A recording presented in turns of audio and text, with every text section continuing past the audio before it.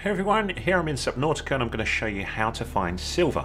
So what you're looking for is a sandy area a bit like this with some stone underneath it, and that's the little thing that we need to find here. Now these are called sandstone outcrops, and if I jump out of my little sub thing here, my little seamoth, we can go down here and then you can see it's called sandstone outcrop, and you just break it by hitting A on the Xbox Series X, which I'm on here, and then you'll get a drop of the silver ore that's falling down. Come back.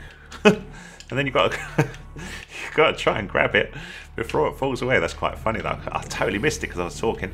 But if you miss it, it should just fall right down the bottom. So you might want to double hit. Stop rolling. That's quite funny. But that was silver. Now you don't always get silver from these. So sometimes you'll get other drops. You'll get lead. You'll also get gold. But often you'll get silver as well. And of course silver is a very important component early in the game. It's needed for lots of different stuff.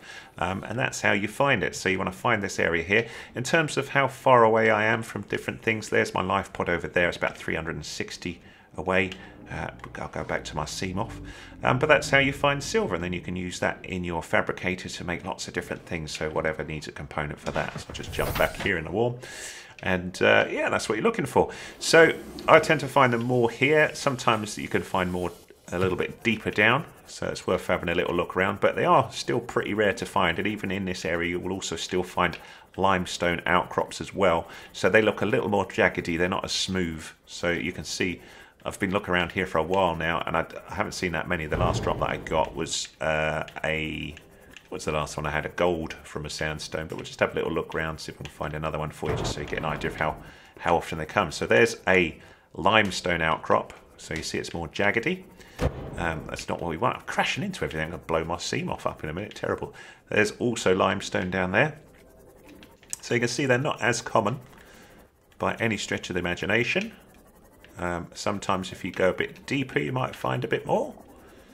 But you see there, still limestone. So whoops, I'll just see whether we can find one relatively quickly. Doesn't look like it, does it? See, there's not many around. I have collected quite a bit of it over the time though, so we'll go over here and just have a little drive about. This is of course much easier when you've got your seamoth built, which takes a little while to discover all the different things. If you're getting a bit confused about Subnautica, have a look at the rest of my channel and I will try and help you. Again, limestone there. So you see limestone's much easier to find than sandstone.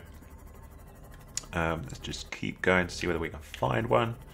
Another way you can find it is using grav traps, which you can't really build until later in the game because you need to find the plans for those or the blueprints, which takes a little while. I was just hoping I could find you another one though.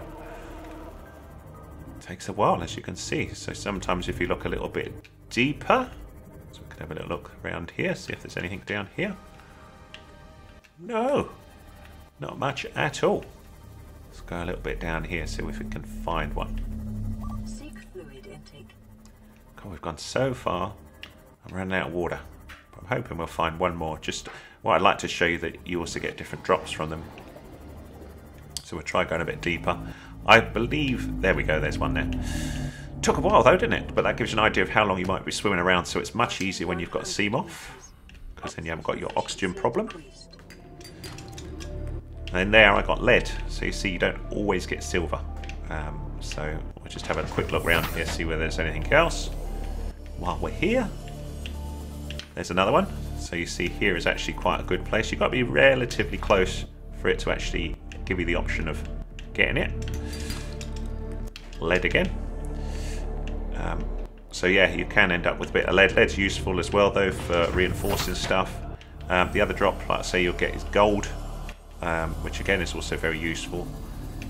And typically you'll find them well within your range of the seamoth. Just see whether we get any more. It'd be nice to find one more silver, wouldn't it? But you won't get them from limestone, so if you were after silver you must find the sandstone one. So there's, just for clarity's sake, you see there's a limestone one. I'll just show you. So limestone, you see far more jaggedy, and we'll just whack that and I get copper ore from that one. Was that and there's a sandstone, so you see much smoother.